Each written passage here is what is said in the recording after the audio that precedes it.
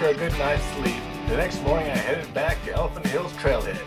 But this time, instead of going to Druid Arch, marked by the red line, I would hike 3.5 miles on a 4-wheel drive road to the Devil's Kitchen, marked by the blue line. From there, I would take a trail back to Elephant Hills Trailhead. That's my car, and this is just some of the scenery on the road to the trailhead. This is where the trail starts up that 4-wheel drive road. Hiking this 4-wheel drive road looks like it would be a lot easier than driving it. There you can see the dirt road down below. There's a Jeep that just passed me by, heading the other way. You pull in here and then back down. Are you kidding me? You're supposed to back down this. Are you crazy? Now I know hiking would be a lot easier. Scenery hiking on the 4-wheel drive road to Devil's Kitchen. Looks like a fork in the road. I can either go this way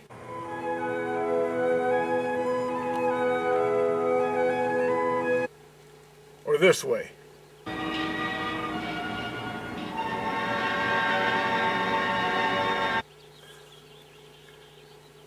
think I better go that way. Looks like I picked the right way to go. Take a look at all this otherworldly scenery.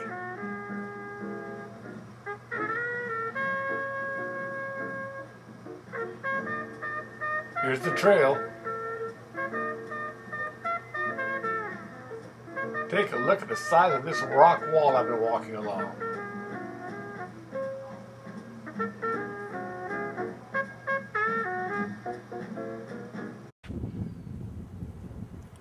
Looks like they have a restroom here in Hell's Kitchen. I might as well take advantage of it.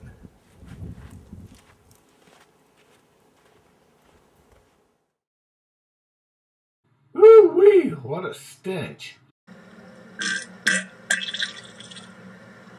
Well, that sure the hell didn't help out. Oh my God, I can't stand it. The smell is unbearable. I gotta get out of here. What the hell's wrong with the store? Oh, phew. Open up, damn it. Oh my God, the stench. My eyes are burning. Wait a second. If this is the Devil's Kitchen, could this be the Devil's Bathroom? The bathroom from hell? No!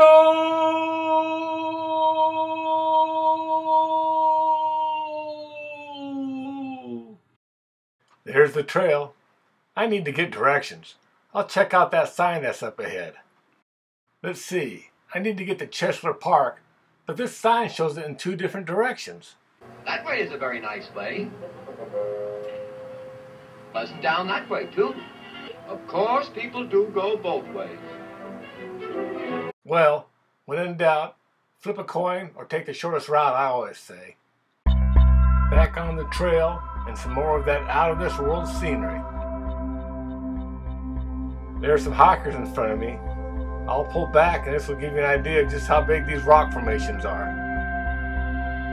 Snow-capped mountains in the distance, but still fairly hot here. The park got its name from giant needle formations like this. I tell you, is this great or what? You know what? I could be here or I could be at work right now. Welcome to the penal colony of French Guiana, whose prisoners you are, and from which there is no escape. There's a cairn, and I'm back on the trail. I know this is going to sound repetitive, but here's some more of this out-of-this-world scenery on the trail.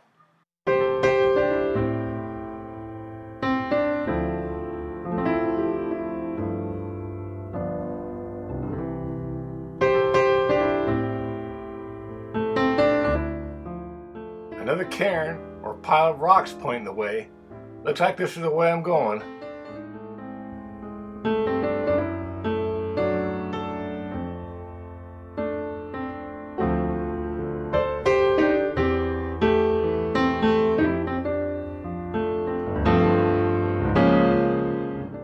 Here's a shot of a hiker that crossed my path, both of us wondering what's around the next corner.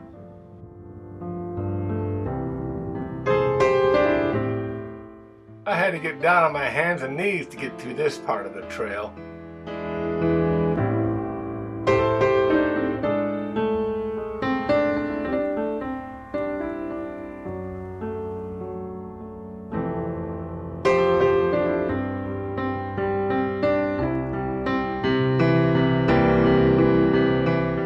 A couple people on the trail hiking on the slick rock.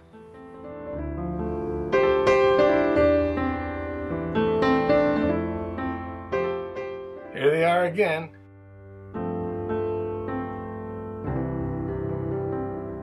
Looks like the trail is leading them to those dome formations in the distance. Some more people hiking in front of me.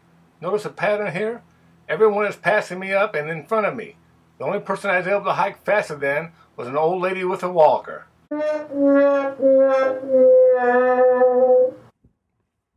Still more people in front of me, but that's okay. I recognize the formation from yesterday, and I think I'm pretty close to the trailhead.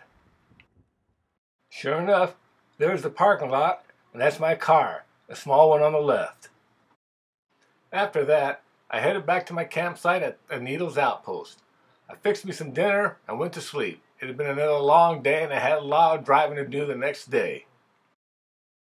Needless to say, that night I slept like a log, except for being woken up one time in the middle of the night by some strange noises. Nah, it couldn't be. Probably just a freeze-dried, food-induced dream. The next day I was up early and cruising down the highway. Here's the scenic view on the road as I'm getting closer to Monument Valley. I ended up bypassing it because I wanted to get to my next destination, almost 400 miles away, as soon as possible.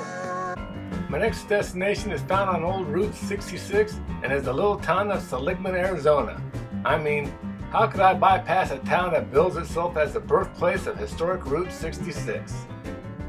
It seemed that everywhere you turned in this crazy town, there was something to remind you that you were on Route 66. From the motel signs, to wind-whipped flags, murals painted on the wall, get your kicks on Route 66. Signs on the stores. Everything pointed to Route 66. I wanted to do some souvenir hunting, but first things first, I was hungry. So I headed over to the local diner called the Roadkill Cafe. With a name like that, I had to check it out. Just look for the large sign. You can't miss it.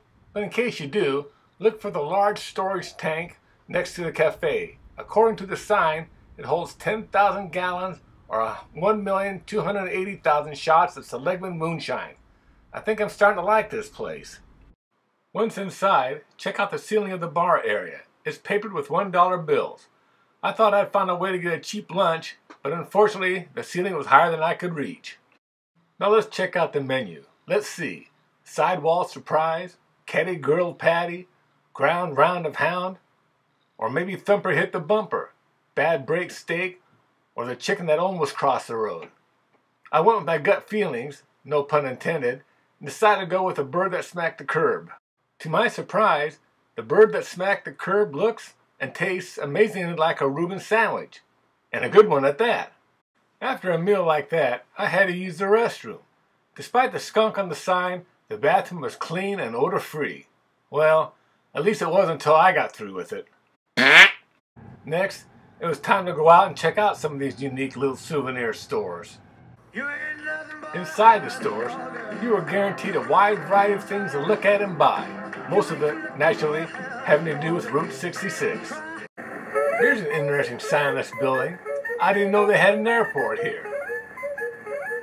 Holy cow! Now that's what I call door-to-door service.